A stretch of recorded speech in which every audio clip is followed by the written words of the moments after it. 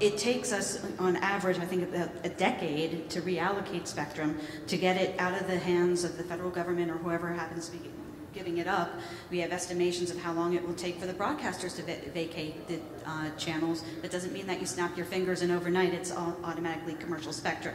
So that's why there is the need now to start the process. So even though there are still spectrum bands to come online for commercial use, you need to start now to look at the future. You can't just sit idly by and expect it to be there when you need it.